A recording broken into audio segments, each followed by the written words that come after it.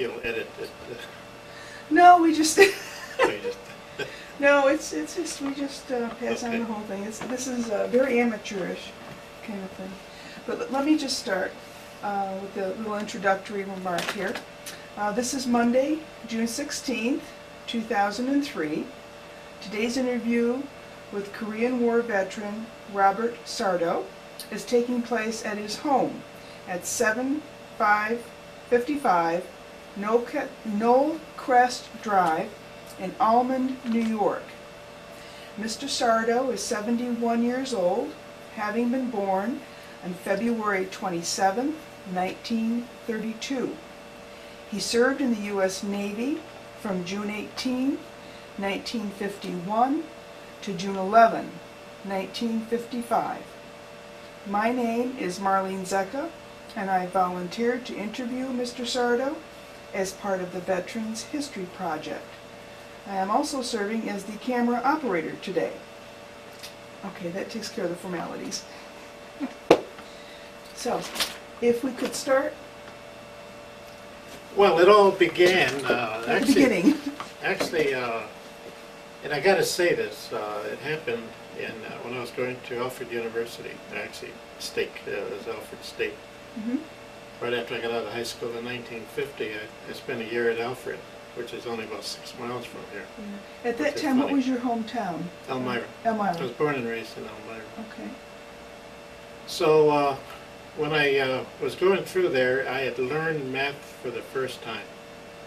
After struggling with it in high school, I learned math, and the reason I mention this is because during that time at Alfred, it was right after the Korean War broke out, which was in June of 1950, and I started Alfred in September that year. Mhm. But and during that year that I was there, the draft board was very active, and you could get a student. You could get a student exemption, but one night after a couple of glasses of beer, we tried to take a sample test that they sent us, and we didn't do too well because I'm pretty sure it was the beer that was reacting. So that scared me, and I thought, boy, when the school year is up, I'm going to have to Enlist. decide whether I was going to enlist or let the Army take me. Right. Well, that turned out to be a no-brainer. I decided to enlist. But as I said, the math that I learned at Alfred really set me up, I think, for the rest of my career to this day. So if I could just interject, if you did not enlist, then you would have been drafted In the Army. In the Army. That would have been Right. the only option if you were going in as a draftee. Right. Okay. Now, a lot of people chose that option because they would only be in for like 2 years and then they'd be out again. Mm-hmm. But, you know, at that time, we had a war going on, and that usually meant being in the thick of things. And I was one of those that preferred to explore other ways of serving. Okay. So when we got out of school, was around the first part of June, I had 3 dates that I could look at to go in. And I picked the 18th of June of the 3, the middle of 3 weekends that I could enlist. I enlisted at the old post office building on Church Street and which is now Clemens Center Parkway. Right. So I called my high school buddy who was in Washington, told him I was going into the Navy, and he said, "Hey, gee, wait for me." And so he quit his job, came up, and we enlisted together.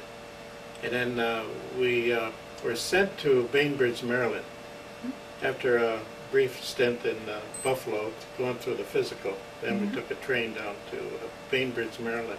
Was this like in That was a a boot camp? camp. type That of- was the boot camp. That was a boot camp. And that boot camp had just opened. In fact, we were Company 149, so we were the 149th company that started there.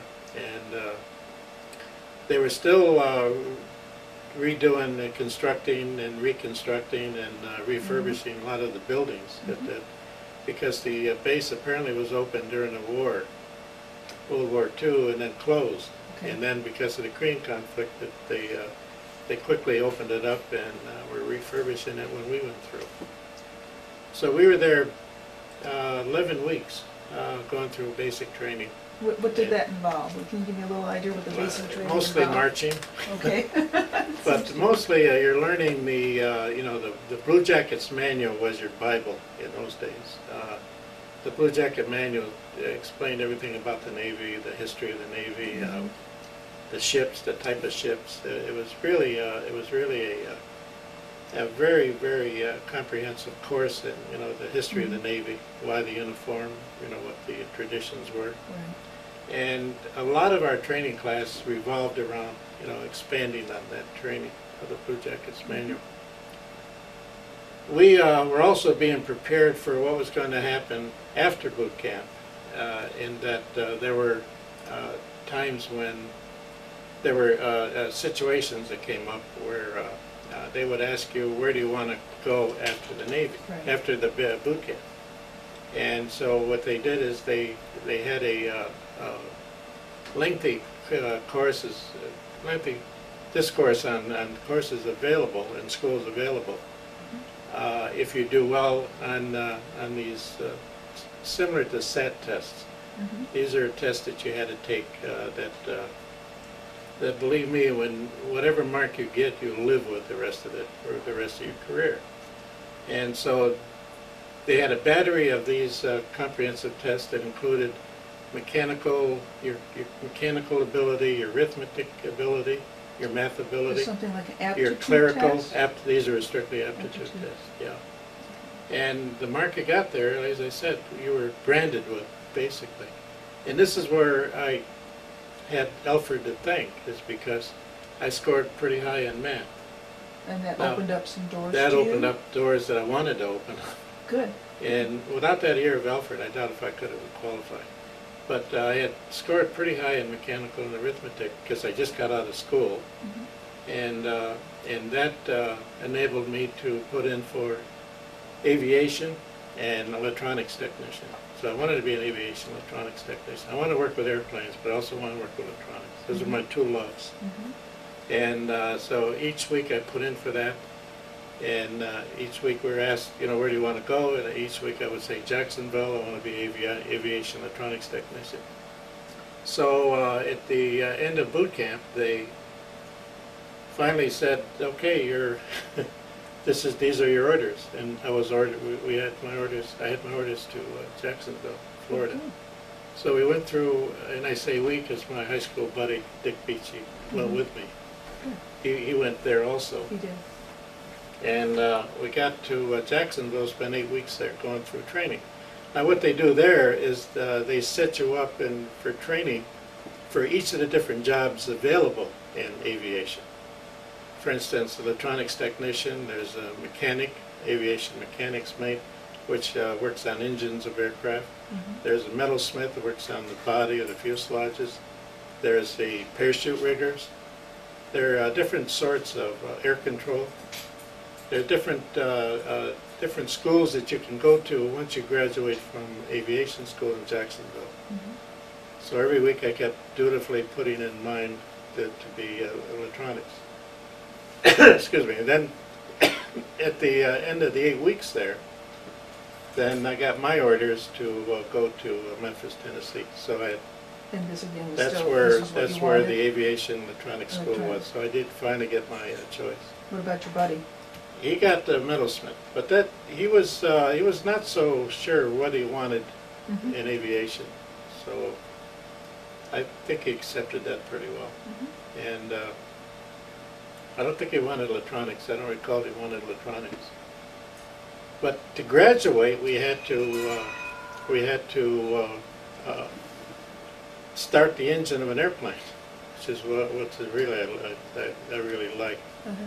And I got to start the engine of an F4U Corsair, which was when I was during the war, in World War II, was my favorite Navy airplane. It was a gull wing, and it was a fighter. In fact, it was made famous on on TV shows quite a bit. Starting that was really a pleasure. It's the only time I ever got to start an airplane, a military airplane, anyhow. And I really enjoyed that. So then we left Jacksonville, and by this time was like December of 1951. Mhm. And then took a train to Memphis, Tennessee, and we started 7 months. I started 7 months of aviation electronic technician training. And that was quite comprehensive. We took theory of electronics, vacuum tube theory. Of course, we didn't have transistors in those days, and you had to take Morse code, telegraph, to be able to do Morse code at so many words a minute. I think I got up to about 8 or 9 words a minute on Morse code. And learn about the different types of receivers and radars that the Navy had.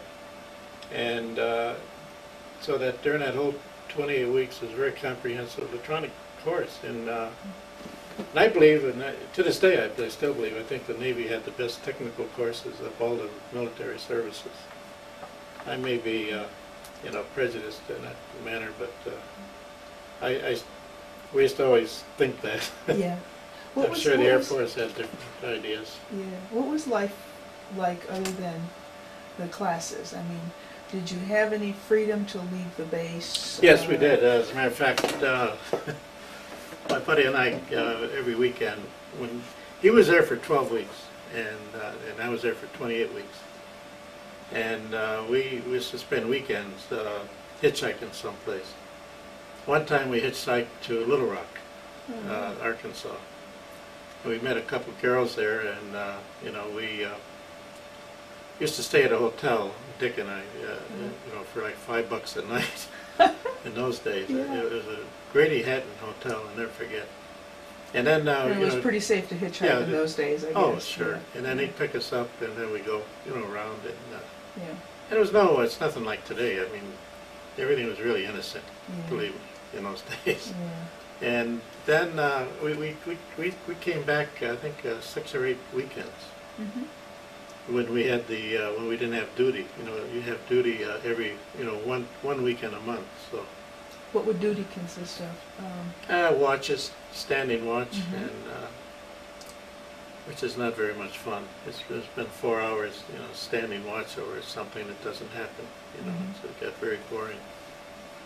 And one or two weekends we would hitchhike just to go someplace. Like we start on one side of the highway and nobody comes, so we walk across the highway and go the other direction, and sometimes, then a car would come pick us up. Yeah.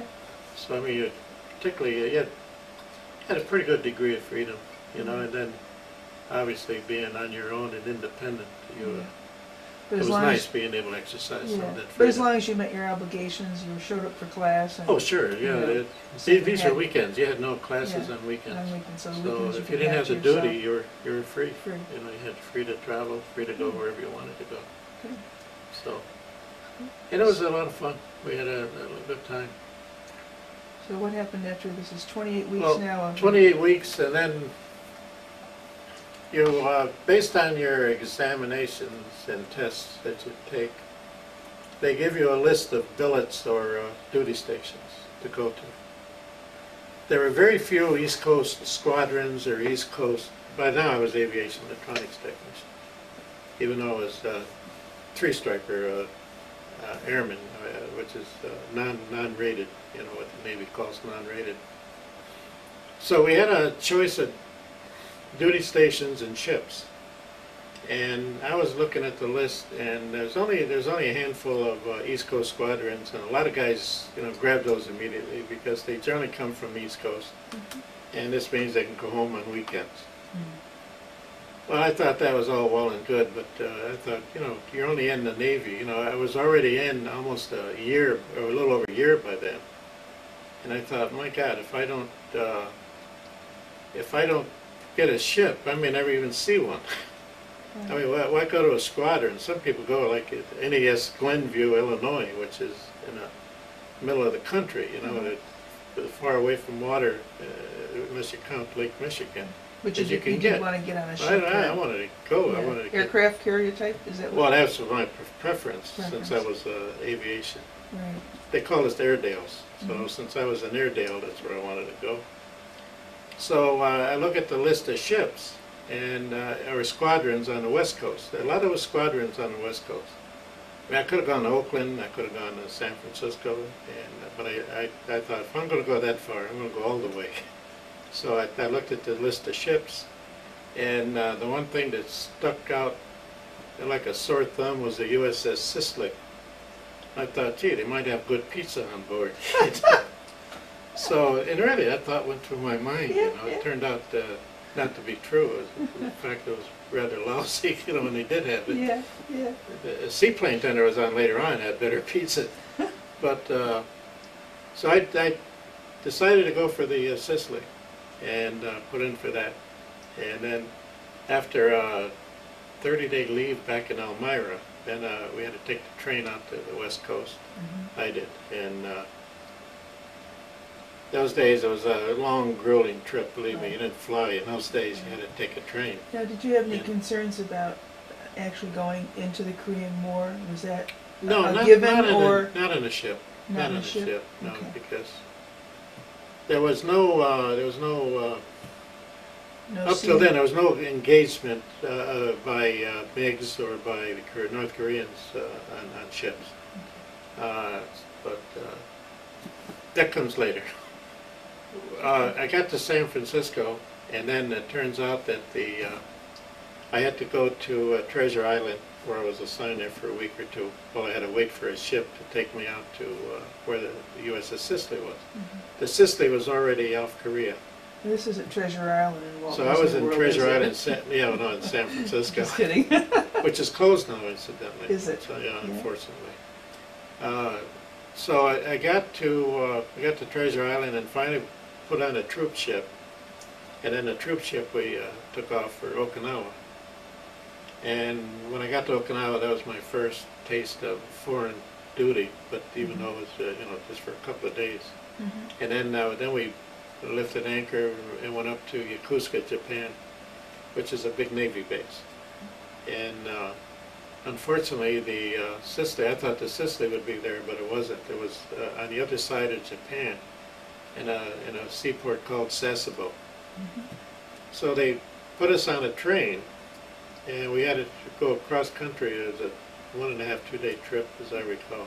But it took us right through Hiroshima, which I thought was kind of, interesting to see. Although from the train station, we didn't get out the train, but from the train we could see you couldn't see the damage. I think there was quite a bit built up by then, even though this was only 7 years after the war. And this train trip, did you have any interaction with Japanese people, or is there any? Very little. Very little. Yeah, this was more of a troop train.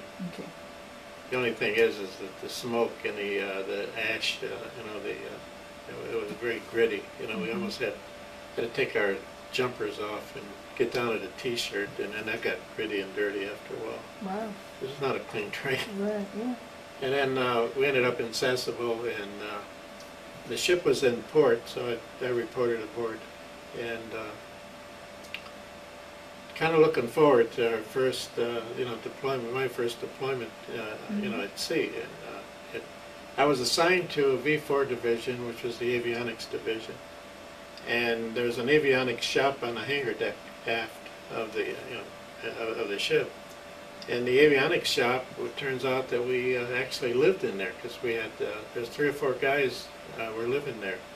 And there was an empty bunk for me, so even though I had an assigned bunk in the compartment down below, I was able to spend most of my time, most of my nights in the avionics shop sleeping. Was that which is nice. Nicer, just convenient. Less people Less crammed people, in? You're not crammed. I had my bunk right up near the overhead, and right near a pipe that came down for air. The only trouble was when the ship was blowing its stacks, which it does every so often. It blows the smoke out of the stacks, well, it sucks it in and brings it in. And I usually end up with a black T-shirt, which started out to be white the night before. But that was only occasionally, so that was well worth the problem. Yeah.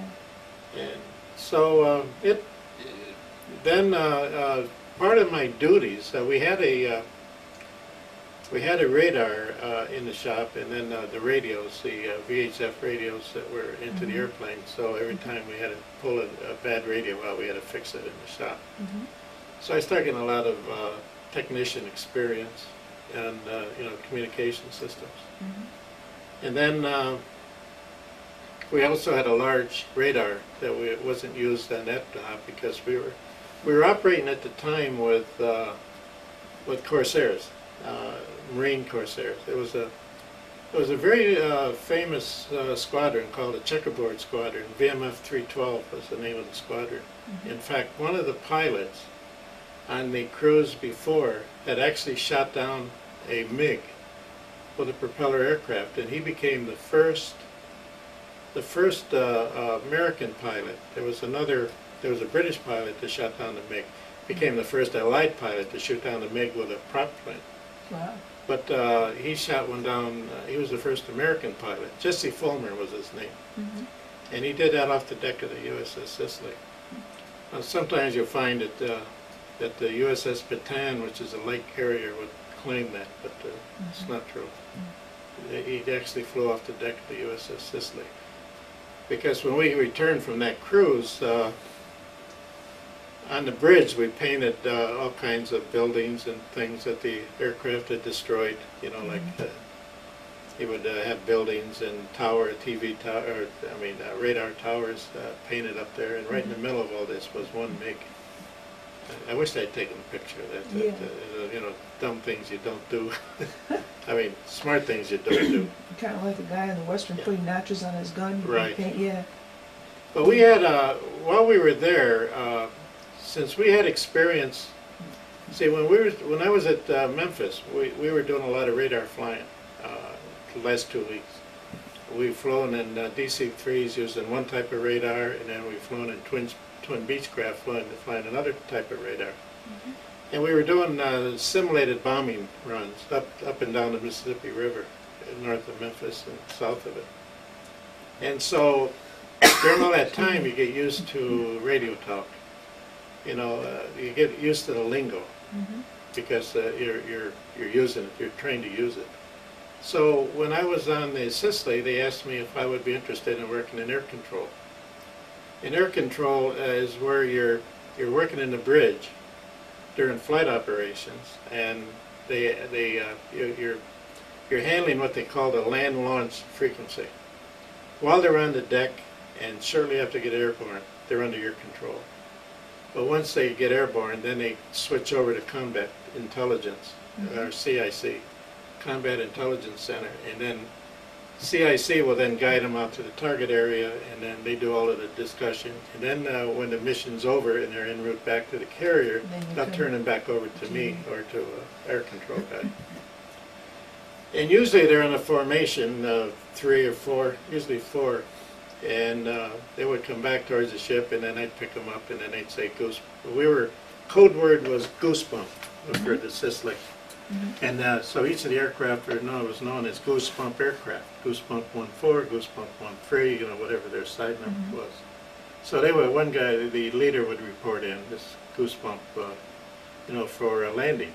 And then the air officer would be the guy to tell me when I can, you know, land them or not land them. And if our deck, remember we had a straight deck in those days, we didn't have an angled deck.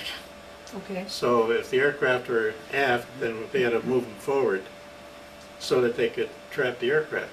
And so sometimes there would be a little delay. So you give them the signal to dog at Angels 1.5, which means basically, you know, just circle the ship at 1,500 feet. Okay. And then until I tell you, you know, prep Charlie, which means prepare to land, and then Charlie means land.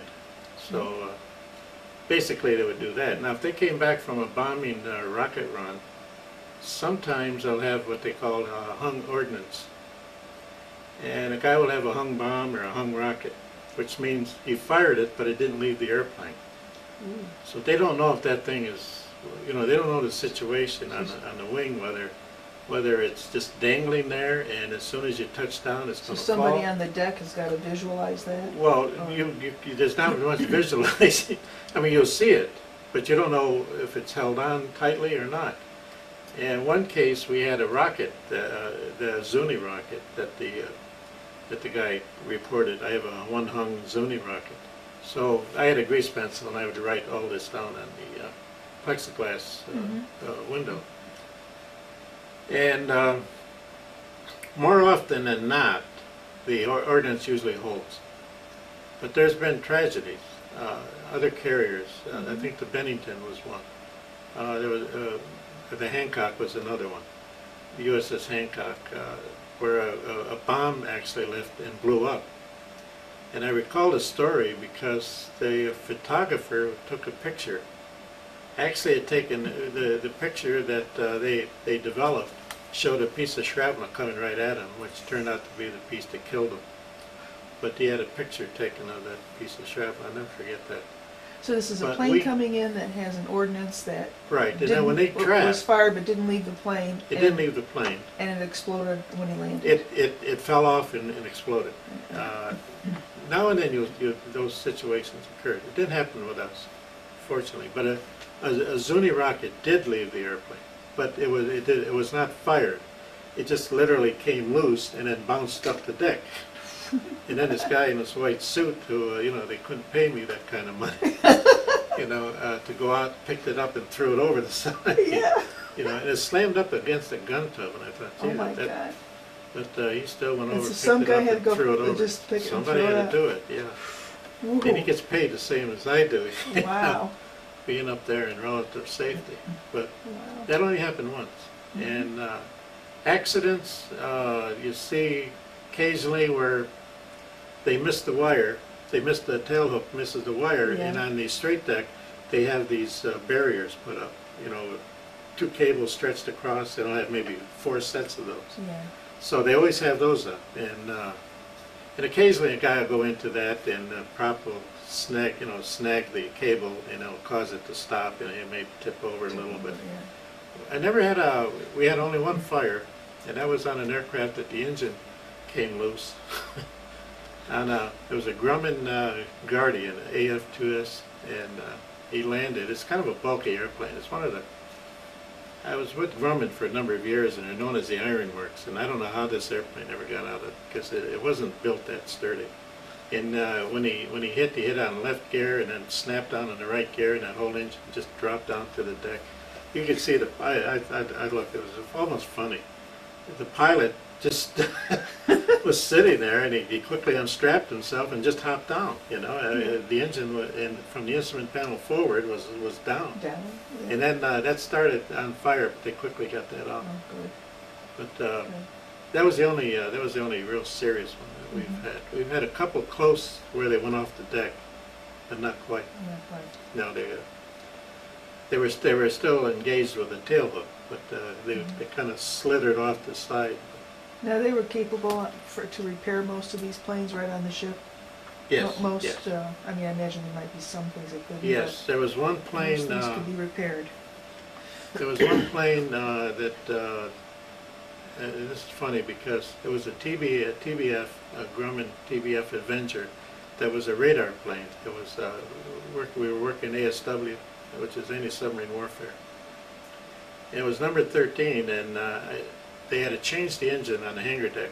I used to remember walking by and see all these parts, laying around, thinking, boy, I hate to be the poor sucker who has to fly that thing when it's done.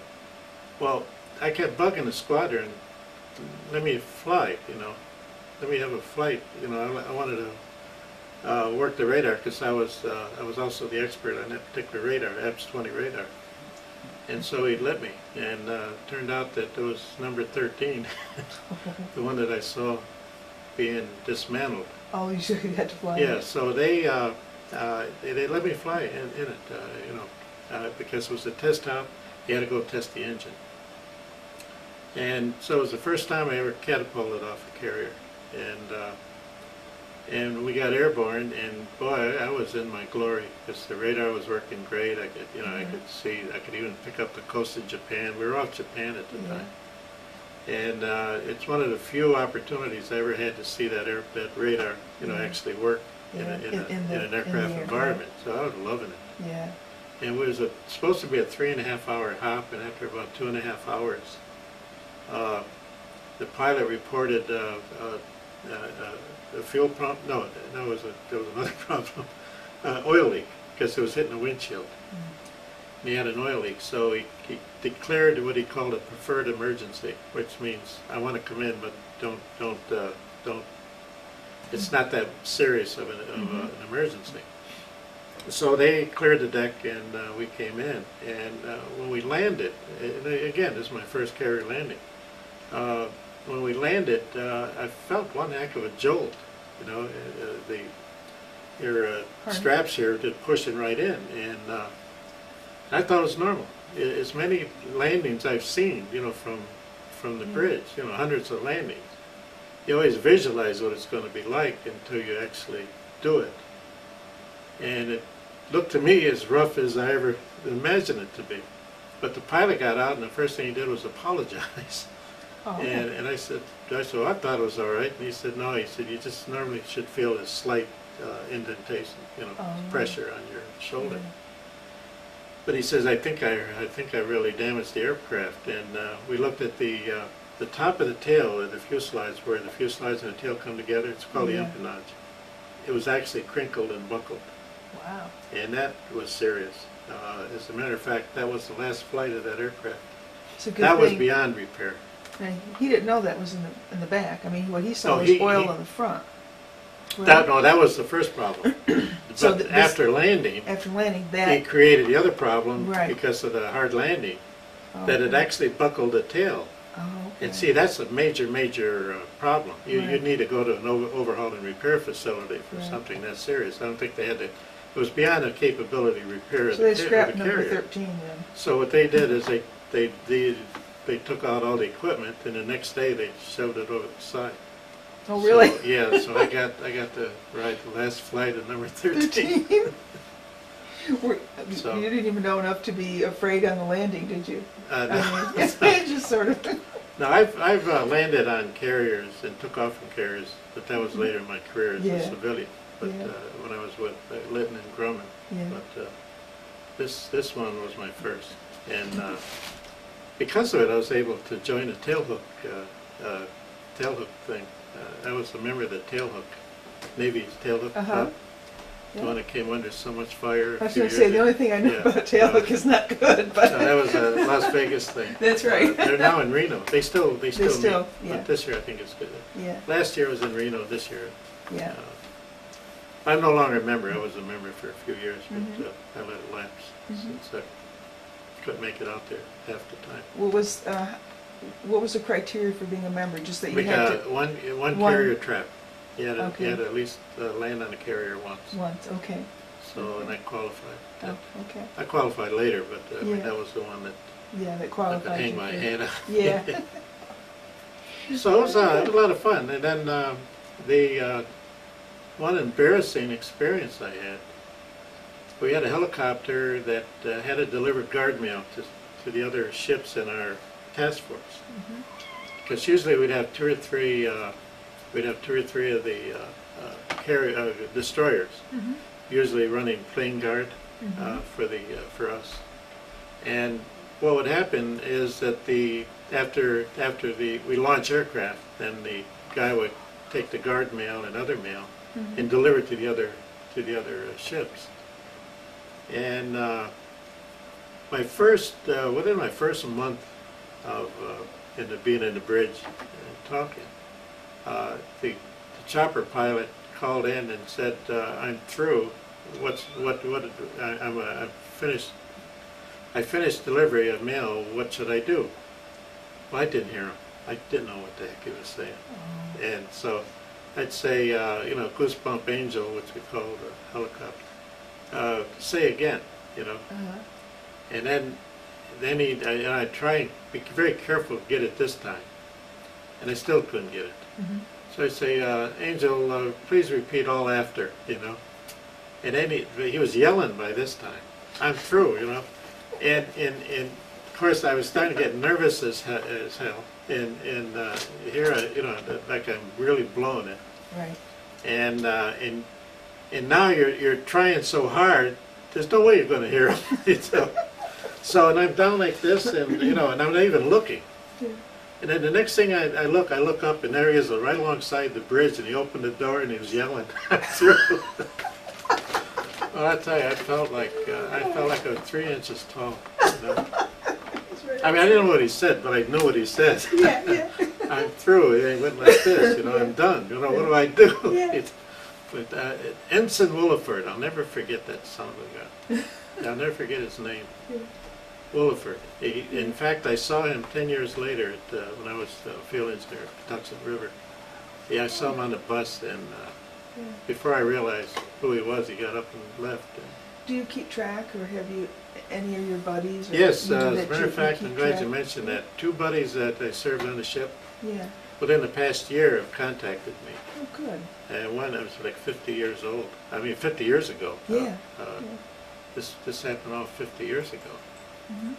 And the way they got a hold of me was that the USS Sicily has an association. And I signed in once a couple of years ago. Mm-hmm. And you know, you sign in, you put your name and your email address.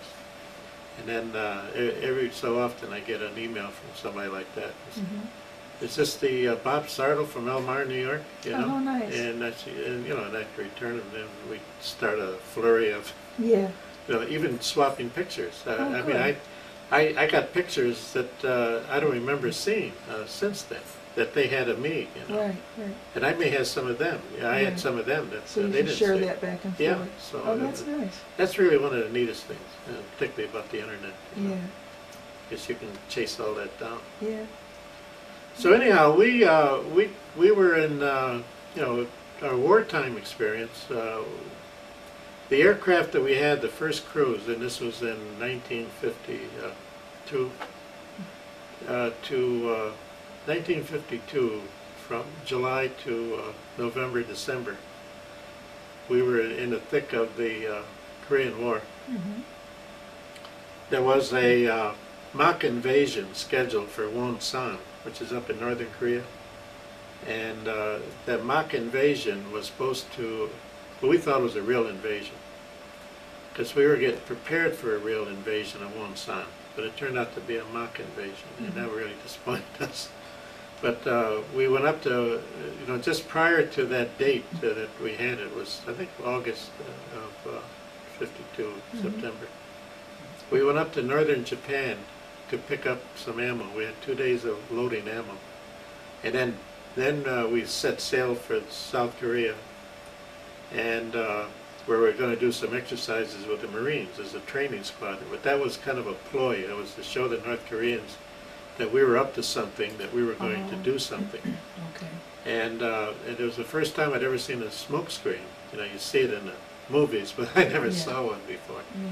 We had destroyers with us, and as we were going fairly close to North Korean coast, on the way back down towards South Korea, they actually sent out the you know, thick billowy clouds of smoke, and Oh. which I never could understand anyhow, because you know, usually your radars will penetrate that. You know. Yeah. The But, North Koreans were doing that. I'm sure they were. Yeah. That was an old World War II thing. You know. Mhm. But it was nice seeing it. Yeah. And we went to South Korea off Busan, I believe. That's on the west side. Yeah. Yeah.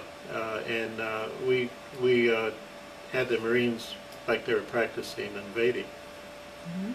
And then we hauled in all, not we, but the troop ships hauled in all of the landing craft. Mhm. And then we set sail for north. We went out and then back in towards Wonsan.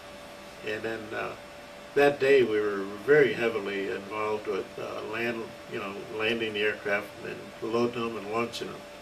We were doing a lot of softening up on the beach, and it looked like in preparation for an invasion. Mhm. We got within 10 miles of the coast, and with the binoculars, I was in the bridge. You could see puffs of smoke. So that was about the closest I got to combat. Yeah. And Can I ask you, what was the softening up entail? Firing? bombarding. The Bombarding? naval ships were bombarding, and our aircraft were doing bombing also, Right. selected targets. Right. And I saw one, you know, against a hill, you know, did the dive bomb and tossed one in. So then we were kind of waiting for this war to you know, hopefully that, you know, something would happen that we could be part of, you know, like Son, I was in the invasion of Wonsan, but, you know, nobody would have ever heard of it except us. Yeah. Because it never occurred.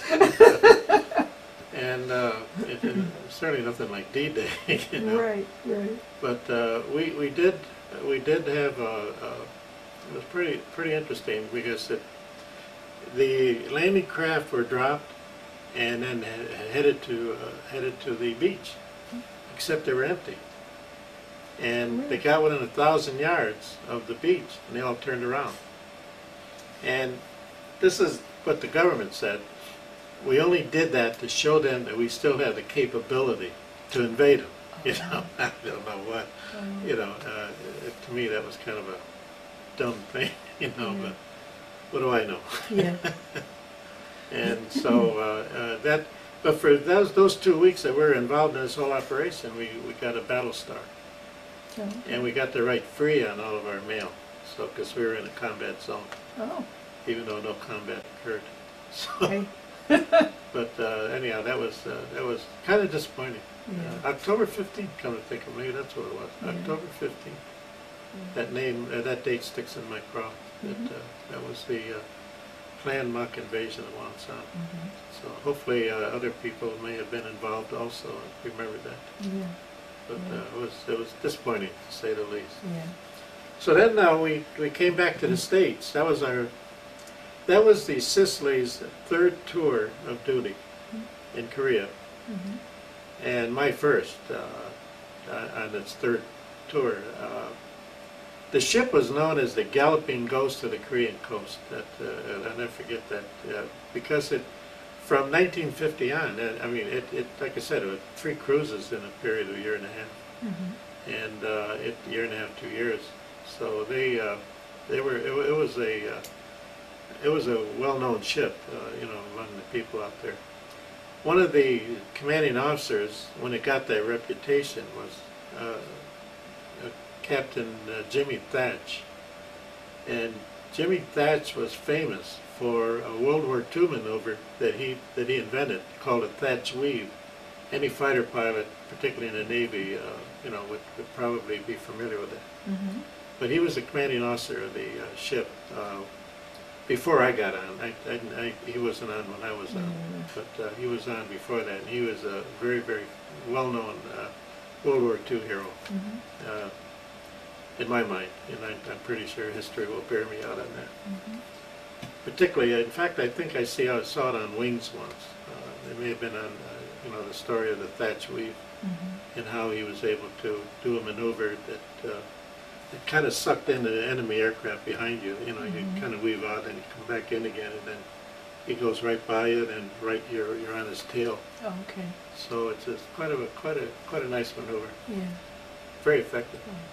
Do you often watch some of the Hollywood productions of the various Not Hollywood, I wars, or prefer history. the history, like the History Channel? Yeah, the documentary. like the Pearl Harbor movie, I didn't care for because the same people involved with the Pearl Harbor were not the ones that were on the B-25 raid over Tokyo. I mean, this is all Hollywood stuff. And when I saw that, I just lost interest in the whole thing. I'd rather see documentaries, you know. Right. That you can get in the Best Buy of World War II. But, so the ship returned to the U.S., to San Diego, in early December of '52. And then we went back out again in July of '53. In the meantime, we were doing exercises off the coast. And on the way back, the Korean War ended. July of '53, I think they signed the peace treaty. So we were relegated, you might say, to anti-submarine warfare. We had ASW aircraft, and the airplanes flown were what they call the AF-2S and 2W, which is built by Grumman. One had a large radar on that I had gone through 8 weeks, while we were back in the U.S., I went through 8 weeks of training in San Diego on that radar. And the other one was what they called a killer, would have carry sonobuoys on board. And the sonobuoys were tubular in shape when you dropped them. when they hit the water, they would break into three sections. The bottom section would be a sonar transmitter, and it would go down and tethered to a wire. Mm-hmm. And then the top section would float, and it had a little transmitter on. It would transmit the receiver signal back to the aircraft. So this is how you See. monitored any of the submarines? Well, yeah, you dropped a pattern, like maybe five different sonobuoys. I say different because each receiver would be a different frequency. And then as the submarine went, say, between 2 and 3, that signal would be strong, so the operator knew where that submarine was. Mm-hmm. And then the other aircraft would come in with depth charges and drop the depth charges. So that's how they would do that. So basically we spent 7 months doing ASW training. One time I was up on the bridge, we had a exercise where a submarine, we work with submarines, American submarines, fortunately. This one got close to us. They're not supposed to get close to you. Between the ship's sonar and the sonobuoys. And also we had helicopters we were operating with that had sonobuoy balls. And a chopper would come in and then drop this into the water. Mm-hmm. And it would, it would tend to, search for signals where it would bounce off and let the chopper pilot know what was down there. Mm-hmm. And usually you use 2 choppers. They come in like this, they drop the thing, and then if they don't get anything, they'll pick it up and rotate and then drop it again. Oh, they could pick it up? Yeah, yeah, the line, the sonar, the sonobuoy, or the sonar itself, the transmitter is in a round ball. Okay. It's on the end of a cable. A tether, yeah. So they would drop that and then pick it up, and we had the submarine come in pretty close to us, and they got past the helicopters because they were still out farther, and then the ship's sonar missed it, and right off our port quarter on the left side of the ship, facing aft, there was 3 green flares that came up out of the water, and that signified that the submarine had fired 3 torpedoes at us. Yeah. They got close enough. So he got us. I mean, right. Basically he got us. Right. So the captain was mad, and he opened it. I remember he opened the radio and said, "Sonar, Captain." "Yes, sir." He said, "How come you didn't catch that sub off the water? We thought it was a school of shrimp." He said, "Well, it's the first time I ever saw shrimps, fire 3 green flares." I forget that. Those guys really took a hit that time. Yeah. But that was the whole game. Basically, Russian submarines were very active in those days. Mm-hmm. Another thing that was active were Chinese communist fishing boats. Okay. And I used to love those because you see a fishing boat out there and they got about 15 different types of antennas coming out of it, and you wonder what kind of fish they're going after, Yeah.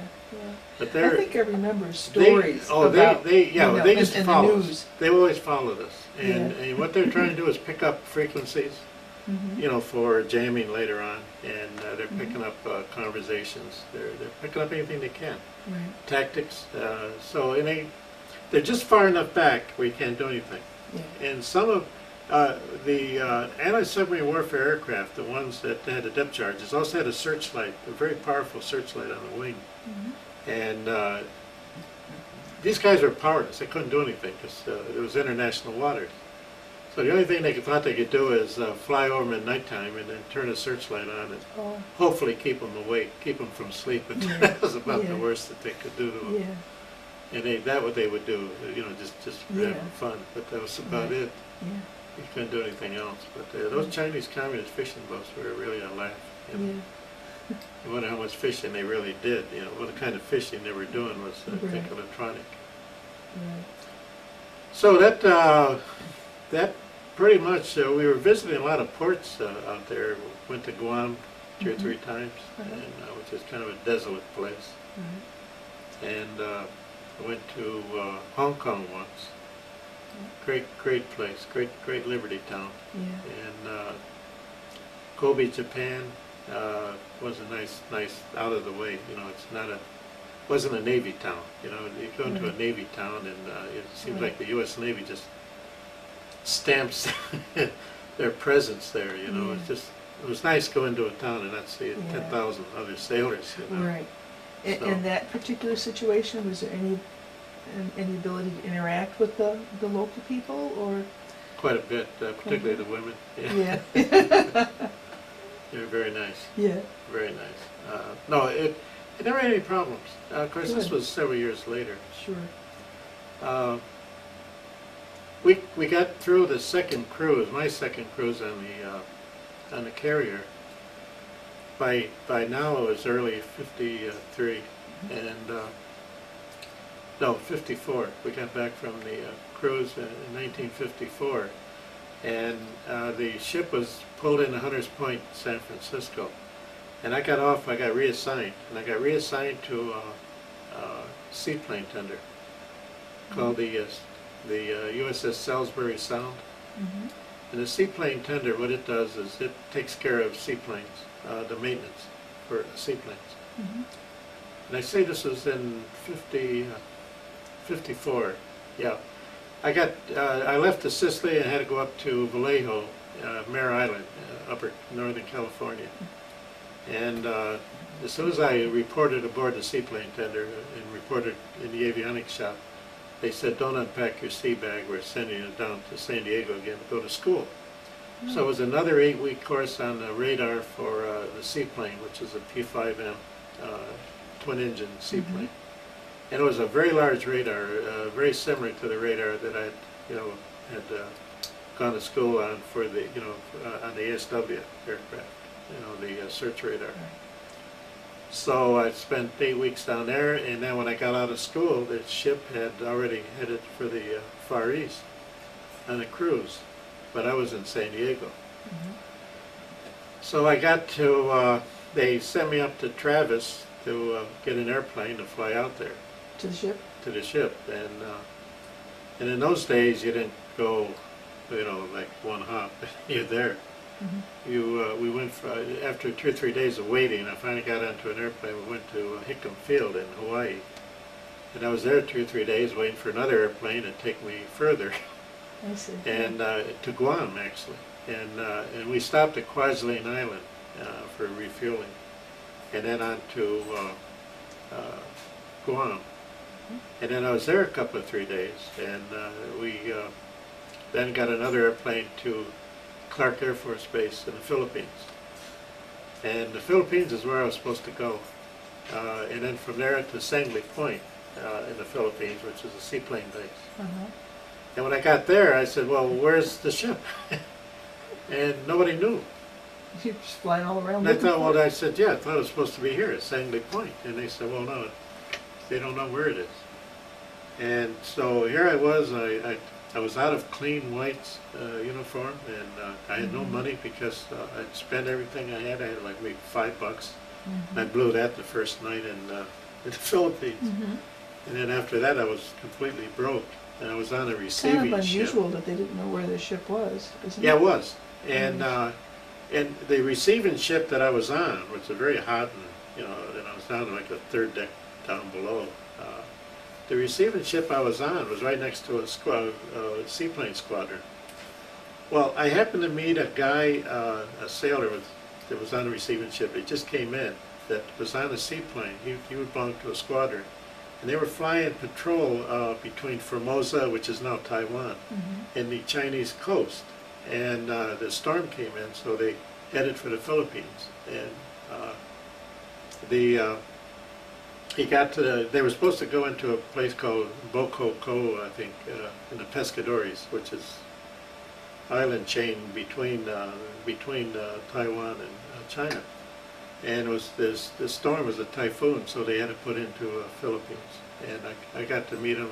We headed off and went to Chow Hall together, and went, spent some time, and then he told me that squadron there, the next day, he said, "Gee, if you're gonna," he said, "the Salisbury Sound," he heard it was heading towards Hong Kong. I said, "You mean it's not coming down here?" And he said, "No."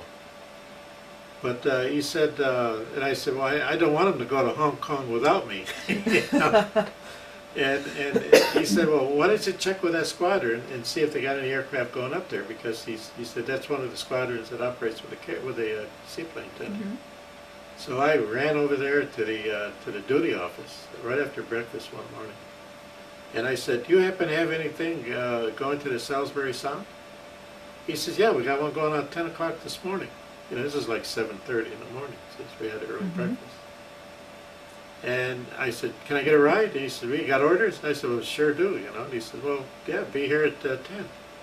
So I went back. I didn't even see the guy to thank him. You know, I never saw him again. I went, packed my sea bag, and grabbed everything, and had to run all the way down to personnel to get my orders, and then back again. And I made it by 10 o'clock, and by 10:30 I was on the plane, and we were taxiing out on the water, and we had a jet-assisted takeoff. First time I ever had that, you know, with a jet bottle, which wasn't very sensational, but it was nice. And we took off and headed towards Hong Kong. And see, they had to deliver the mail to the ship, which is the reason they went up there. And they had a lot of bags of mail in there. And I was down in the hold, and one of the guys came down from the flight deck, and he said, "I see you're an aviation electronics technician." He said, "Do you know anything about the radar?" I said, "Yeah, I just got out of APS 44 school." He said, "Hey, why don't you come on up and I'll let you operate it." Oh, good. So I got up, and I spent the rest of the hop operating the radar Good. all the way into Hong Kong. Well, that was nice of him to. Oh, it was very nice. You know. Yeah. And you know, up there you have coffee, you have food. Yeah. You know, down there I was Yeah. just all by myself. Yeah. Oh, that So was nice. anyhow, then we got to Hong Kong and landed. And was I your ship got there? yeah. Oh, yeah. good. I just got in, so I didn't lose a day. You know? Oh, good. My only problem was money. You see, but they had a special payday like they usually do when they pull into a Liberty port, and but they were closed. I got onto the boat with the mail. And yeah, I walked aboard, and geez, some of the guys in the shop said, "Jesus, they really didn't expect to see me for a long time, you know." And I said, "Hey, what about pay?" And he said, "Well, go check. They might give you a special pay." So I knocked on the door, and they, sure enough, oh boy, I tell you, I went into town that night. Had a good time, huh? Oh yeah, Hong Kong is a great place. Yeah. Great place for liberty. You know? Yeah. I took a lot of movies there. Yeah. A lot of movies on the ship. I had a 16mm camera. But it's my job on the ship, turns out that we had a radar set up in the shop. And when the aircraft came up from the Philippines, we were in Okinawa. See, after we left Hong Kong, we went back to Okinawa in Buckner Bay. And we usually either anchored out, or fortunately, sometimes we'd be able to get into dock. But if we were anchored out, or even at the dock, the aircraft would fly from the Philippines, Sangley Point. They would do a reconnaissance flight along the Chinese coast and do a kind of a zigzag pattern, and then find out what they can. In fact, they're still doing that today, only they're using P3s. But at that time we used the P5. This is in the 50s. So we've been at this for a long, long time. And so then they would land. Pardon? Are they taking photos of the? Not so much in the old days. They may do that now. I mean, the technology nowadays with cameras, aviation cameras, is fantastic. But in those days, they were lucky just looking at activity. I see. The radar, the APS 44, of course, was classified then, but they had a range of about 200 miles. It was a very high power, in the megawatt range of power, and it had two frequencies. One was short-term pulse search, and the other one was further where you could pick up targets up to 200 miles away, depending on your altitude. So would you be on the planes at this time? Yeah, operating the well, radar? no, I was on the Or ship. I was on on the ship. But servicing see, them if when they they had came a in. problem with the radar when they Then you- landed, they had to have it fixed for the return flight, Okay. and that was my job. Right. So then, they would call in, so I'd get an update. They would come in for a day or two, and then take off again. And so what I do is get a boat, coxswain to get a boat for me, and then drive me out there. And I'd check it out, and if I needed anything, I'd go back to the ship. I'll take their old box, take that back to the ship and to the shop, and then take my box, which is working, and then replace it, and then get them up and running, and then spend the time fixing theirs while waiting for another airplane to come. So that worked out pretty well. And you know, I got quite familiar with you know, radar circuits, which set me up for civilian life, believe me. Right, yeah, it sounds like Later you on, got as it excellent did. training and Yeah. just continually. Yeah, well, I getting those two major radar schools, not often you do that. Because when I left the Sicily, they were supposed to have frozen my rate because I had a special job code for that particular radar, AEW radar. And they were supposed to send me to either a squadron or another ship that used that rate, and they didn't. They sent me to a seaplane tender, where you don't use that type of radar, you see. Then when I got there, I was able to go down to San Diego and then learn another major radar, and that was a special job code too. So I ended up probably one of the few guys that went up through two schools, and had both the ASW radar and an AEW radar training. So. Yeah, I think I'm going to interrupt because I think this tape is almost done. I'll pop another one in. Sure. And then you can continue on. Okay? Yeah. Been that long? Yeah. No.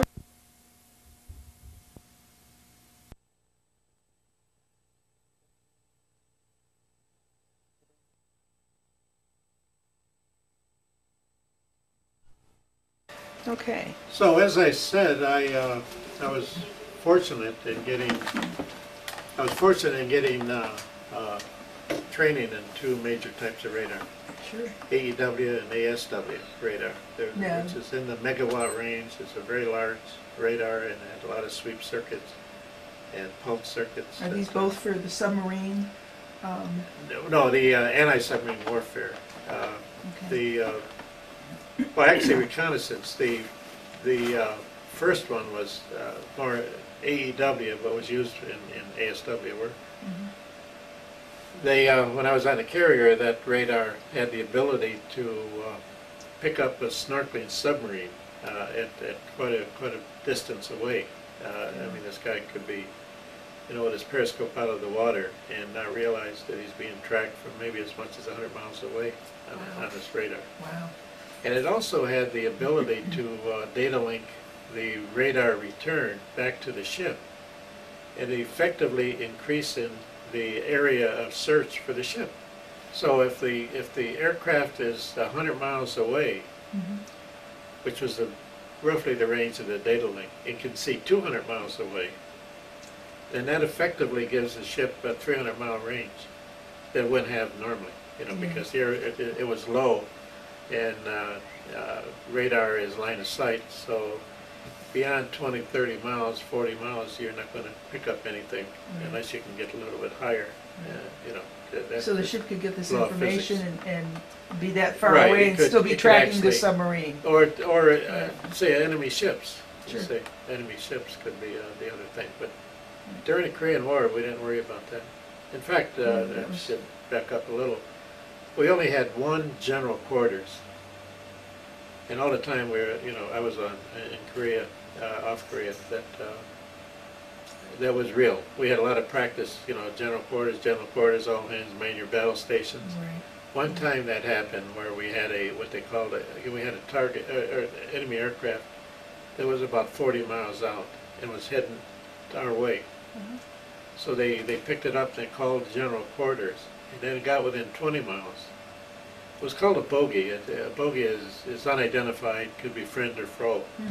And then they call it a bandit. They had identified it as being an enemy. But got within 20 miles of us and then turned off. And we had on the hangar deck, just outside our avionics shop, about 5 or 6 napalm bombs on carts, and which they immediately had taken to the side and threw it overboard, just in case. Just I mean, in if case, the guy decided to throw a bomb or strafe and one of those you hit. need to have your own stuff Yeah, you blow don't up in want to your be face. cooked by your own your own Right. napalm. So Right. they jettisoned it off the ship. Yeah. And then he turned away, and then they were secured. But that was the only time we ever had Yeah. General ever had quarters. closest to an enemy plane. Yeah. Yeah. Good.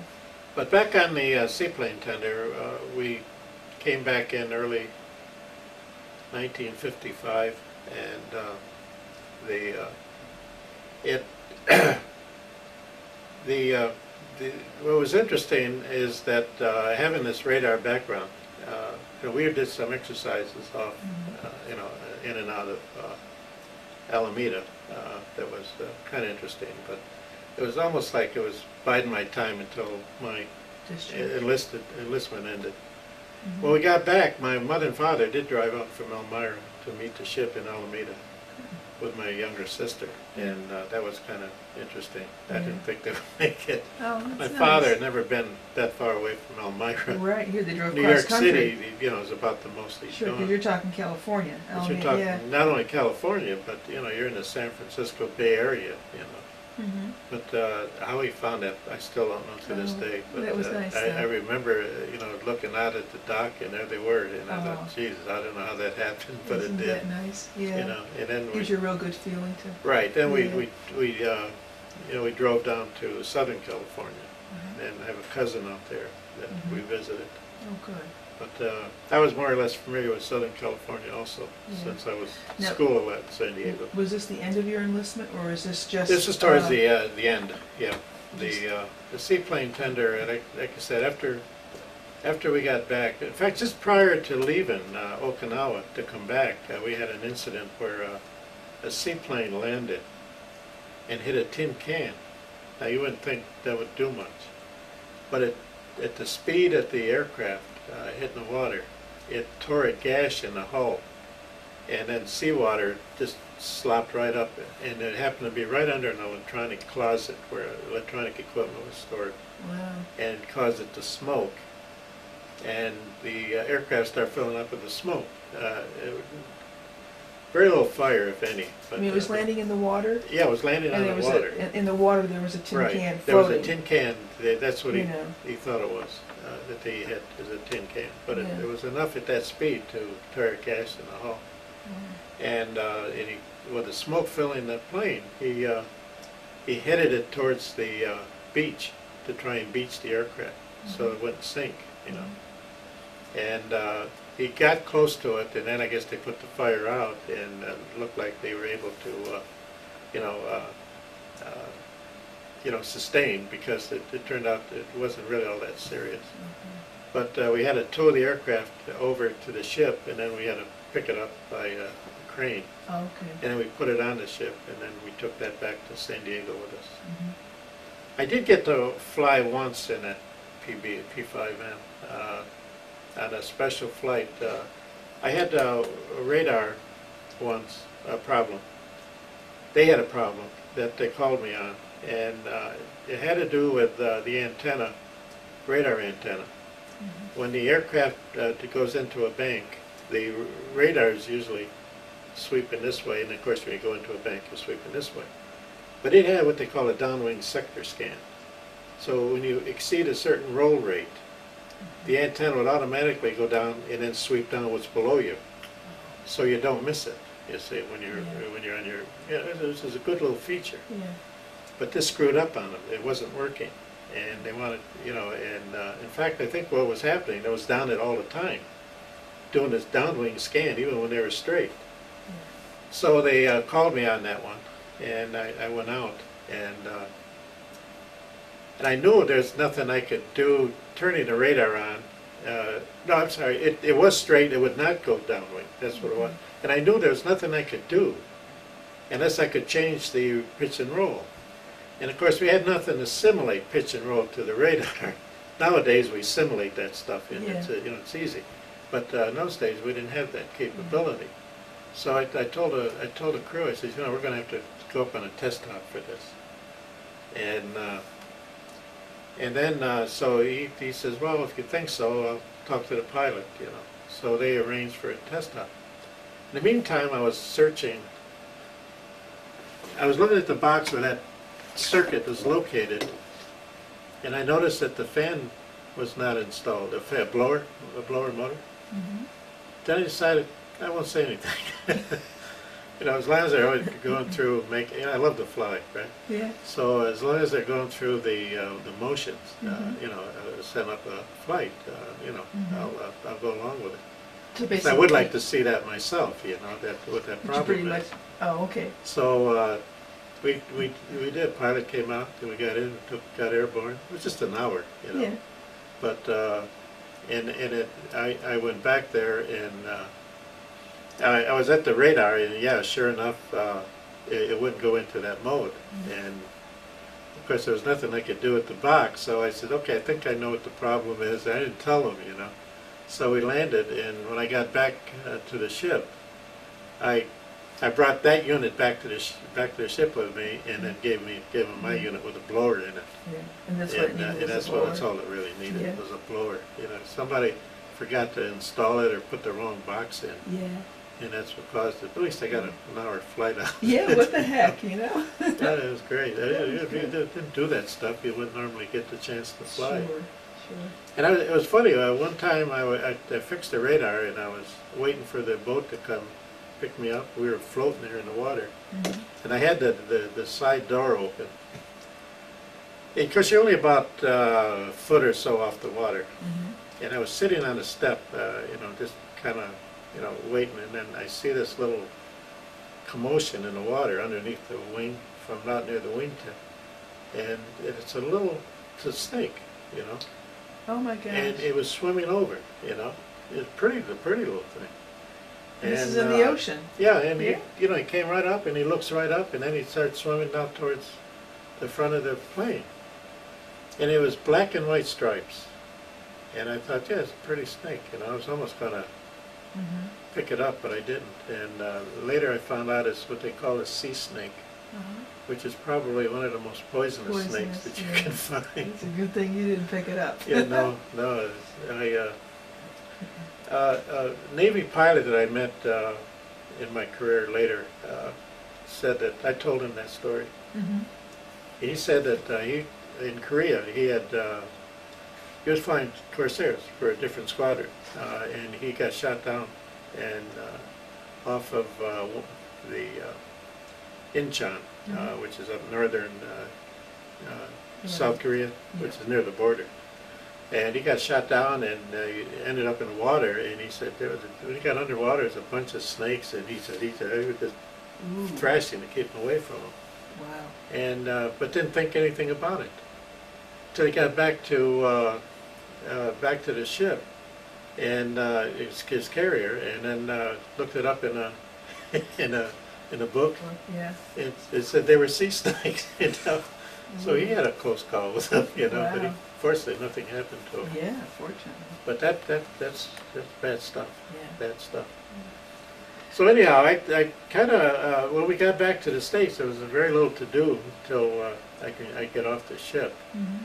They were getting ready to go back over again because of you know, supporting. I should mention one thing. You talk about war. At the time, you remember shortly after the China, you know, the Taiwan government set up in Formosa. You know, Mhm. Chiang Kai-shek. Mhm.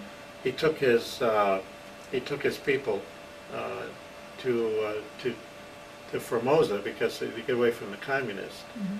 and established that as being China, the real China. Of course, we still have that problem today. But they also owned two islands off the coast, very close to the coast of China. One was called Amoy, and the other one was called Quemoy. And that was you know, under control of Chiang Kai-shek, and the Chinese communists were trying to get them out of there. And so they would do a lot of the shelling. They'd start shelling that island, you know, Mhm. from their From the from the mainland? coast, from the mainland. And we had a lot of activity, you know, with the ships. We had a lot of stepped up activity with our patrols and with with other ships to prevent any kind of an invasion, to keep them from invading. So we had a presence, a military presence there, which I think caused them to think twice about doing anything like that. And then when they finally, well, during that action, a lot of those ships ended up at Okinawa, where we were. And let me tell you, I've never seen so many ships in a port that I have that time. I mean, there were big ships, cruisers, there were transports, there were all kinds of ships that you know, you rarely see together in one position. And so that was some pretty critical times, the shelling of Amoy and Quemoy. You know, nowadays people don't even know or even heard of it, but Right. in those days that was a very, very critical period in relations between you know, China and Formosa, Taiwan, and the U.S. for that matter, because we were kind of involved, although we, you know, standoffish. But we were there in case anything, you know, erupted. And so we had a large military presence at that time. So I'm sure a lot of people, you know, that were involved, you know, remember it, but it's not, it doesn't rank high in history, in historical moments. But then I don't think the Korean War does either. You know, except now we're starting to, you know, get back into it again. Yeah, unfortunately. Yeah. So how much longer did you have them, and what I were you had doing now until you were discharged from the? Well, we got back in February, March, and then I think I got off the ship in early June, the end of May, early June. They, I was a second class by then, second class petty officer. And, you know, being in a rate that I had, AT, the aviation electronics technician, was a rate that they really needed. And so if you took the test and passed it, you pretty much, you know, for advancement in grade, you pretty much got it. And that's what happened to me. I got second class on my third year. And then I took the test for first class. And I passed it. And what the trouble is, in June of '55, prior to June of '55, they decided to change the rules. Rather than give it to me when I normally would have gotten it, and I would have gotten out as first class, a slick arm first class at least, because they wouldn't have any, you know, service stripes. You have to have 4 years to get your service stripe. That would have been what they call a slick arm first class, except that to entice me to go in, or entice anybody that made it, to get that rate, you had to ship over. Because they said, I was supposed to get out in June, they said we're making it effective July 1st. Well, you know, you do the math, and that's 2 weeks after I'm supposed to be a civilian, you know. And I'll be darned if that's, I mean, if you made me an ensign, I might consider it, but not a, you know, You'd have to enlist have, for another 2 I'd years have to or go, I'd have something? to ship over for 4 years, you say. 4 years? Yeah, Wow. in order to get that rank? in order to get that rate, and I just didn't think it was worth it. I mean, I'd seen one of each, you know, and enjoyed what I did, and you know, why spoil a good thing, you know? That's why I'm left with happy memories. Yeah, you know? yeah. But computers. I mean, you knew then you didn't want to be a career. No, the only thing that I Maybe. thought about was that they were coming out with a computer technician for the first time. It was the rating was called AQ, This is and in it was for a 50, computer 55? technician, huh? 1955? Yes, Yeah. as a matter of fact. Now remember, transistors were just being invented from Bell Telephone Labs. I think 1954, William Shockley invented a transistor, and in '55, you know, you hardly saw any evidence of it, but you knew that it was there. You didn't know what it was good for at the time, but you knew it was there, and because they were very simple devices then. And so I thought about the computer thing, and I said, nah, you know, I could probably do as well outside, you know. And I did want to go to school, so what I did was to decide I turned it all down, and I took my mustering out pay, about $300 or more, and headed back to Elmira. But before I did, there was this girl I knew in Santa Monica, in Southern California, because I was mustered out at Treasure Island in San Francisco. So I decided that I was going to go down and see her, spend a couple of days with her, and she lived with her mother, and then head back to Elmira, because I kind of promised her I'd do that. So I did. It was really nothing romantic or anything, and I don't know why I even did it, but to show you what little things that your whole career can change. That was, at the time, I didn't realize what was happening. I didn't know anything about school. I didn't know where I was going to go. I didn't even know if I could qualify, you know, but I did. I knew I wanted to go to college. You didn't want to go back to Alfred because I wasn't even thinking of Alfred. I was thinking of other places. And so when I visited her in Santa Monica, she the next day she had to go to Santa Monica City College and sign up to register because she was taking a course. So she said, "You want to go with me?" And I said, "Sure." And so I said, "By the way, what's the cost to go here?" And she said, $7. And I said, No, I mean, what's the tuition?" $7.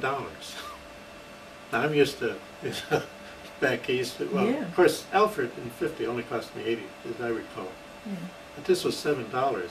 But she said, "Of course, you got to buy your own books, you know."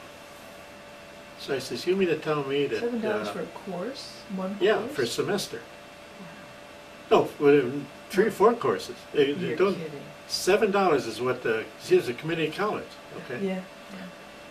So I immediately asked the gal at the desk, I said, "Can I qualify to come here?" And she said, "Well, do you have a transcript of your records?" I said, "No, but I went to Elmira, Academy, and there's the address, and I went to Alfred, Alfred at that time, it's Alfred State University now. But in those days, it was known as the New York State Agricultural and Technical Institute. It became Alfred University, or Alfred State. And so I gave her the address, and they said, "Well, we'll send away for the transcripts, and then in the fall, you'd come and register." I had no idea that I was going to go back to California. Now, did you have, were you eligible for the GI Bill? Was Yeah, that? you were. Yeah, okay, so you could. I never used it. Really? No, I never dawned on me to use it. Oh my gosh. And I'll tell you why. Wow. Because what I wanted to do is I went back to Elmira for the summer, and I got a job. I was looking for a job out there for the summer, so I went to Westinghouse. It was big in those days, in '55. And of course, with my background, I said, "Sure, we can take it right now." I said, "Good." I said, "But I only want to stay here until September." Dumb me, I didn't know. Me and my big mouth. And they said, "Well, wait a minute, this is a permanent position." I said, "Yeah, but I'm planning on going to school." Back in California. And they said, "Well, sorry, we can't hire you."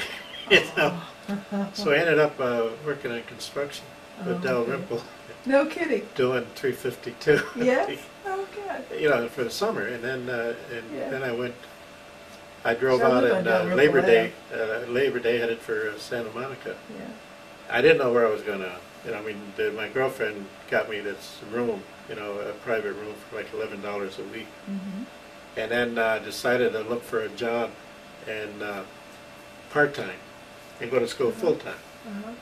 So I signed up. You knew about the GI Bill, but you just never... I never thought it never dawned on me, Wow. and I didn't even know what they paid. But I wanted to work anyhow, so when I was back in Elmira, she sent me some LA papers so I can look for jobs. Yeah. And there was one job that I saw that was called, they were looking at, Litton Industries was looking for a technician. And it was in Beverly Hills. Well, I knew where Beverly Hills was. So that's the one I kept. I sent them a letter, but I don't think I ever got an answer back. But anyhow, when I went back to California, I registered for full-time, and then in the meantime, I tried to find a part-time job. I couldn't do it, but everybody was willing to hire me, because my military background. Sure. Hughes Aircraft said, "Oh, we'll start you off at equivalent to a junior engineer. Wow. Just say you'll come." Yeah. And I said, "No, I don't want to work full-time. I want to work part-time." Because you wanted to go to... Yeah, I want to go full-time school. School. And then I went to Lytton, and the first job, it was a good thing I didn't take that one because they had a different job in mind for me. It's a technician testing. So the very next day, I decided I'm not going to be able to work, part-time. So I'll just reverse it. I'll go to school nights and I'll work days. Full-time. So I changed my schedule at school, and then instead of going back to Hughes and all that, first place I went to was Lytton, and this time I got a development lab engineer, fortunately, and one of the most sharpest engineers I think I'd ever met, and he very much influenced my career, Yeah. and I went to work for him. He asked me, how much do you want? And I said $1.80, because that's what I got in construction an hour. And he was trying to tell me, we'll give you more, but he couldn't, honestly tell me. Yeah. And So then he's trying to later, hint I at didn't it. know, Sure. Yeah. I mean, gee, a great job, and I was working in a lab, Yeah. and we were working with transistors in 1955, and memory drums. I was working on computer circuits. Mm-hmm. And this is in 1955. I was helping him design, and I was learning how to breadboard and test, and then make minor corrections, based on what he was teaching me. So that was a tremendous, tremendous experience. And that memory drum, which became the heart of the memory, now they're hard drives, but in those days they were rotating drums with contact heads on them, And I mean, one big assembly, we could probably have more memory in a small calculator than we had in that whole assembly. But we're talking 1955. Sure. Well, that drum later became the basic part of a weapon system that Lytton built for the A6 Intruder, in which I joined that out. I joined field engineering in 1960 or 59 when my father got ill with cancer. And somebody told me that if you want to be near New York, Lytton was going to be sending people out to Grumman, on Long Island. On Long Island. So that's when I became a field engineer. Oh, okay. And that background that I had in the lab served me very well. I mean, you could see the progression from Sure, the Navy. from the Navy and They hired me in Lytton because of my background in pulse circuits, which when you look at computer circuits like flip-flops, you're dealing with pulses, and so they wanted somebody that had a lot of radar background. So that's what set me up with Lytton, and then from there I went in. I was still going to school nights through all that time, and taking pre-engineering courses, and some of that, the most prolific time of my life was working at a place like Lytton in a development lab, where at nighttime you're taking physics and calculus, and the physics that you're learning can be applicable. It worked. In the job, yeah. Right. We were working with barium titanate. We were working on integrated circuits in the late 50s. Yeah. No, we went from transistors to integrated circuits. We had a contract with the government to develop integrated circuits. And I tested the first one we ever built. It was a triumvirate, 3 companies: Texas Instruments, Texas Instruments, Servo Mechanisms, and Lytton. Was a 3-company First project. calculator I ever had, got from Texas Instruments. Right. But they had built using a barium titanate as a substrate, something to put it on. They deposited silver nichrome on this disc, and that became a resistor. How much you put on, how thick it was how much resistance it was. The capacitor, using the barium titanate as the substrate, as a dielectric with a plate on the top and a plate on the bottom, was a capacitor.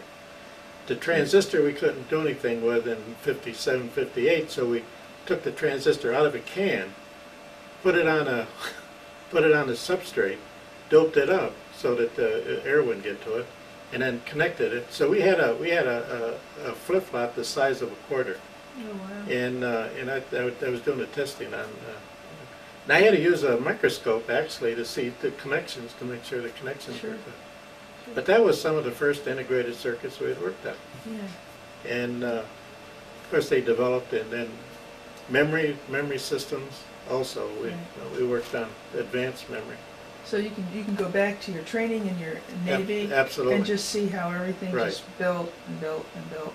Right, And then you were able to carry it right into your civilian life that's right. with the So- education plus the opportunity. I was you had. invaluable. The military experience was invaluable, because without that, I would not have gotten the opportunity I did when I got out.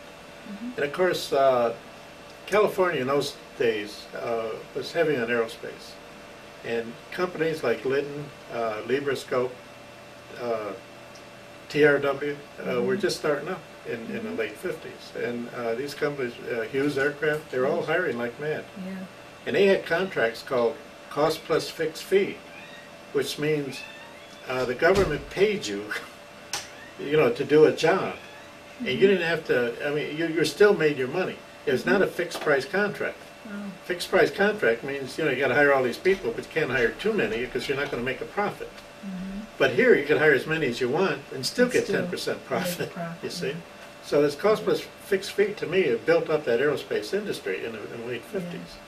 And there was a big boom on it, Litton was started by a guy, Tex Thornton, who left Hughes at the same time that, several other people. Roy Ash, he actually worked at Litton. Mhm. He became a budget advisor to President Nixon. I used to use his car to go get parts, run into Yeah. LA and get to an electronic store and Sure. get parts and bring it back to Litton. Tex Thornton, there was a company, a guy named Ramo and another guy named Woolridge that formed a company called Ramo Woolridge. And then eventually it was bought by a company called Thompson Products, which later became Thompson Ramo Woolridge, and then he shortened that to TRW, and everybody knew that. But these guys left Hughes all at the same time Yeah. in 1954. Yeah. There was a whole bunch of these executives that left and started these companies Yeah. that became, world corporations. Sure. So you can see the impact. Right. Being there at that time was the right Right. place to be.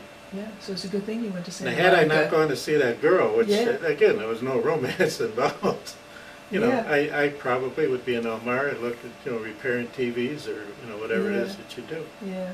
or maybe at Westinghouse for 25 years and then Because being you thrown just out. happened to go to the community college with her, Yeah, and then you That's just got right. interested in taking Right. those courses that you needed. and that served me. I spent 14 years with Grumman, or with Litton, and then I had an offer from Grumman when he first got the F-14 contract with the Navy. Mm-hmm. And turns out that Grumman wanted me to go work for them because I had spent 2 years at Grumman on the E-6 Intruder in the early 60s, Right. going through flight test and development. Right. And So then you worked for Grumman out in Long Island? I worked, actually in Point Mugu in California. In California, okay. That's where the avionics aircraft, the F-14 was flight tested. Mm-hmm. And I was very heavily involved with that. Mm-hmm. So, That's pretty exciting. yes. Mhm. It was a very, I owe it all to the Navy. I Yeah. really do. Yeah. I mean, and really when I think about Alfred here, if I hadn't gone to that Yeah. 1 year, I don't know if I would have qualified to become a technician. That gave me the training, to gave me the opening to go where I've been. Right. Right. So it just everything worked out just Yeah. right. That's great. And I really, when you look back, I owe that really to the Navy. Yeah. The training that set me up for it. Mhm. So you have no regrets about going into No, the and Navy then, it's just, I spent 11 Yeah. years with Grumman, and then I left and I went to 2 or 3 companies, including Teledyne. mhm. And then finally I was downsized, and because I came from a different from one Teledyne division to another, Mhm. and then they would have periodic layoffs, and they were laying off the people who came from this other division Mhm. to keep their own, and I got Mhm. caught up in that. Yeah. And that's when I ended up back in Elmira, Oh. 10 years ago, working for EBB Traction Oh, okay. in the rail business, Yeah, and I'm still in the rail business today. good. And a lot of the training, even then, that I'd gotten into, in engineering, it's a different world, the rail business. But basically, it's There's got to it's be a not lot an of airframe, but it's a carryover. shell. It's Yeah. got cabling. It's got systems. And, Sure.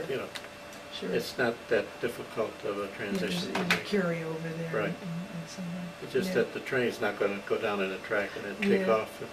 Yeah, You know, yeah. you'll be lucky if it stays on the track. So it's been a good career, and I think I Yeah. really owe it all to the military Yeah. experience that I had. Great. Is there can you think of anything else that might have occurred that you haven't included in our little conversation here? Seems like you've covered it all pretty much, and Yeah, probably encapsulated. There's yeah.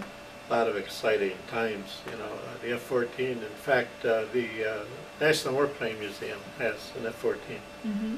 that they brought up from Oceana. Yeah. And, Now, are you involved with the National yeah, Warplane Museum? I volunteered because Yes. I, you know, as a tour guide. Yes. And recently, and Right. I like it because they got a B-17. Of course, that was one thing I didn't mention. When I got out of the Navy, I went to, as I said, I went to Lytton. I was there 3 months, and then had to come back to Elmira for my father having an operation, and then Mhm. shortly after that, rather than go back to California, I went to Dayton where I had a girlfriend, and I lived there for about 7 months. Mm-hmm. And then we got married and headed back to California. Mhm. That was in '56. And during that time, I was working at Wright-Patterson, and I got a job as a flight test technician, flying in B-17s. Wow. So I got about 52 hours flying time in the B-17, 45 minutes of stick time. And the guy let me sit in the cockpit finally and get to fly. Yeah. So I did get that opportunity. Well, it's nice that you can volunteer with the National Warplane Museum. Yeah, I enjoy it, and you know, you get a bunch of people there, particularly when you get to the B-17 or you know, some of the aircraft I can identify with, then you can Right. launch into stories. And then when you get Yeah. to the F-14, Yeah. see, they have a TBM there, TBF, inside the display. It's a very big Grumman airplane. It was a torpedo bomber during World War II, and then they converted it to anti-submarine warfare. Then they put the heavy radar on it. Mm-hmm. That's the one I flew in my first flight off the carrier. Yeah, the carrier. We dinged up and had to throw it over. But so you know, you got stories there. You got stories at a B-17, and then with the F-14, you know, you can relate stories about Yeah. how the first time the gun fired, and you know, the left engine flamed out because it ingested all these gases, and what we had to do about it. Yeah. They're an excellent resource for them. Yeah, and I spent a lot of time on aircraft carriers. I was a team leader for the inertial navigation system, because that was built by Lytton, and I was very familiar with the inertial system. So that along with the Phoenix weapons system and the F-14 was my area of expertise. And we had the trips aboard the carrier was to develop the capability for the airplane to get in alignment with the gyros. And on land, it's not that bad of a problem because they're fixed. You know, land doesn't move. But when you're on an aircraft carrier, when you got pitch, roll, and you know, azimuth or yaw, you have to. It's a little different situation of trying to convince the system that you're really rock solid when you're moving all over the place. Right, right. And you know, there's a simple way of doing that using the ship's inertial navigation system, and we plug that into the side of the airplane. But you need software to develop all that. You know, develop the algorithms to do all that, Right, and right. that was our problem. You know, is perfecting the software Yeah. to make sure that you know, they read it correctly and responded correctly, and the Right. system responded correctly. So we had three or four of those carrier trips. Yeah. Enterprise. One story, I worked with people who later became astronauts. One was Dale Gardner. He was a mission control specialist. The other one was Richard Houck. We call him Rick. He was at Patuxent River at the Naval Air Test Center. We used one of their F-14s long because they're flyable. Ours at Magoo were not able to land on the carrier deck because they didn't have the modifications for the tailhook. But so we used the Patuxent River F-14s to do our system development, and we were on the Forrestal once. I think it was like November of '72 off Norfolk, Virginia, and he was on a catapult and went through a couple of things, and finally he revved up the engines and they signaled to go. Well, he forgot to release his parking brake, and what had happened was that the aircraft got airborne, They left 2 black streaks going All down. the way down. Oh, that was funny. Do you have any tires left? Blew both tires. So how do you land? But he very carefully. Very carefully. He had to dump the fuel and come back in. Oh, wow. And then, they surmised that the tires were. Did they have to foam up the deck or something for No, them to no, land? oh, or, no, yeah, no, he just- would not do that. Yeah. No, he made a very good approach, and he took 2 wires instead of 1. Remember, I think it was 3 and 4 wires he took, and stopped them. Wow. So Gosh. it didn't do much damage beyond that. Yeah. But Did, he later became a shuttle commander, as Yeah. a matter of fact. yeah. And Did you work with any flight simulators at all? no, I got involved with the A6 simulator only from a Lytton point of view, Okay. of giving them inputs. Yeah. But I never worked with one. I never got the opportunity to sit in one. Yeah. We had I one at only ask Oceana. because with your electronics Yeah. and I have a brother that works Locomotive for simulators. Link Aviation. Well, now you you see, locomotive engine. When I went to ABB in Mhm. '93, Mhm. they had a contract with SEPTA to build a SEPTA rail car. Mhm. And one of the things they needed to get was to develop ABB was to develop a locomotive simulator or Okay. a train simulator. Yeah. Well, they thought it was something you could buy off the shelf. Yeah. And when I got there, I said no, because I worked for a company called Dynamic Sciences who developed a locomotive simulator for the Association of American Railroads. And so I was very familiar with the rail simulators. And it was, as I said, it was called a Dynamic Sciences. And so when we had to look at 2 or 3 companies that wanted to, supply it. Link was one of them. Mhm. And I thought, what does Link know about locomotives? I mean, they're great in airplanes, but the locomotive is a little different situation. You Right. gotta have some smarts on the software. Right. See, based on what I learned in 1980, 81, 82, Right. with Dynamic Sciences, and so I wasn't too hot on them. Yeah. ITRI was another one, Illinois Institute of Technical Research in Chicago. Mhm. Now we had delivered our major simulator, which is on a motion base, to ITRI, and they developed and went into the business, based on what Dynamic Sciences provided them under contract with the Association of American Railroad. So they were in the business, so they were bidding, and then a company called Union Switch and Signal out of Pittsburgh, they were bidding on it. So they had 3 bidders for this thing, and it was my job to go see who, to recommend who to go to. Oh. Well, Link, I figured they're number 3. What do they know about trains? Mhm. ITRI, I didn't like them because of the engineering guy. Used to rattle me. And so I was looking at USNS, and then I found out USNS had bought Dynamic Sciences hardware and software capability. Kind of sold it then. So as far as I was concerned, USNS was number 1. Yeah.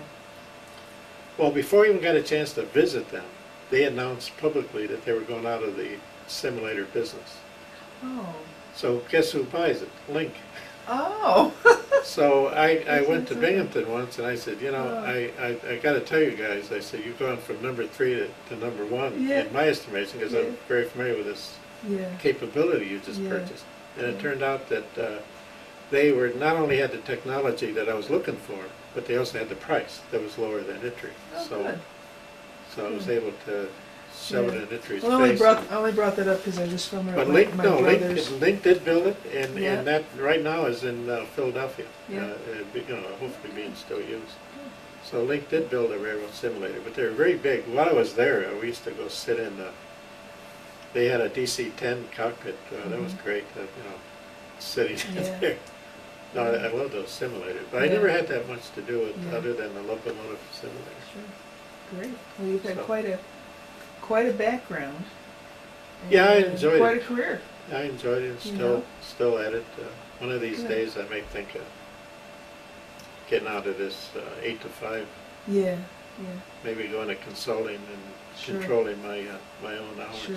That's what I'm Sure. looking at now, Good. Good for but you. we'll see how it goes. Well, before we wrap it up, just one more opportunity, if you have any other comments about your military experience. I think you've made it quite clear, though, that Yeah, your training was yeah, just excellent, and it set It- you on the road for right. a And lifelong career.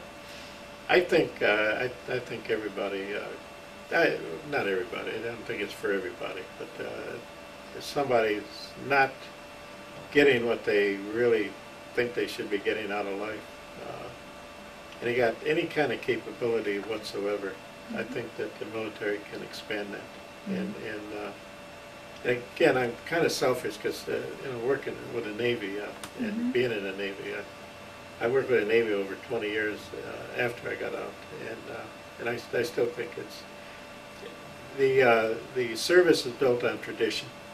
There's a reason why your bell-bottom trousers are bell-bottom. There's a reason for the jumper. There's a reason for everything. There's a background. There's a history. And it's interesting. If you like that sort of thing. Can you? And I am kind of interested. I've heard some stories, but can you elaborate why the bell bottoms are? It's easy to slip off. It's easy to slip off in case you got to go overboard. You slip your Okay. trousers off, and then if you tie the bottoms, and that, Yeah. Okay. and then you can go down, and it becomes if you can't get to a life vest, Okay. it can become a life vest by just closing the bottom, Oh, okay. and maybe if you got a belt to tie it, and then you can use that as. I don't know. That's the Yeah, official. sure. Whether I would ever want to try that or not. Right. I think I'd go searching for a life vest Right. Yeah. before I went to that. Yeah. That to me would be the last resort. Yeah. But that's basically what it is. Easy Yeah. to get off. Slip off with your shoes on. Sure. And because But- they like you to have your shoes on when you go in. Okay. And the stripes are significant. Don't ask me what I forgot. Okay. But it's based on tradition too. Even Yeah. the words they use, and you get used to this on a ship. Even when you're not on a ship, you don't go up the stairs on a ship. Anybody ever say if you go up the stairs, you're going to club them over the head? It just rubs you the wrong way. Stairs are a ladder. The walls are bulkheads. The ceilings is an overhead. Okay. The floor is a deck. You got you got aft, you got forward, you got right for starboard, and port for left, Yeah. and you got a whole vocabulary, a new vocabulary. You pretty much got that in And the it's first 2 weeks. self-explanatory, Yeah. right? And it's Actually, yeah. And when you're on a ship, any other word is foreign. You never Right. say a wall. What's on the wall there? Yeah, the It's a bulkhead, and Yeah. the door is a hatch. Yeah. Yeah. So it's really a neat service, I Sure. think. And it's very traditional, very traditional. The smoking lamp is out throughout the ship. I never saw a smoking lamp, but the old days they used to have one. Okay. The scuttlebutt is a drinking fountain, and Oh, okay. and they used to gather around the drinking fountain and shoot the latest rumors, and that's So where that's the how word the scuttlebutt scuttlebutt came from. came. You know, Oh, what's the neat. latest scuttlebutt? Yeah, that's neat. So everything is traditional. Yeah. They have great schools, and if you can qualify to get into schools, I think you would end up for a 4-year investment in your time. You not only have the time of your life. If you're lucky to get on a ship that goes overseas, particularly to the Mediterranean. Mm-hmm. We got exotic ports. Well, even in the Far East, they got exotic ports. Mm-hmm. And it's an experience I think you'll always live with and enjoy. Good. So, Good. and who knows, it could be the breeding ground for an engineer or Oh, certainly. for any kind of a field that you want to get into. So I would Great. highly recommend it. Good. Unless somebody's got a clear path of where they're going, how to get there. Mm-hmm. But for a lot of people, I think that would shape up their lives like they've never seen Right. it before. Right. So yeah, I would heartily recommend it, even nowadays, Yeah. because I see those traditions still there. I really do.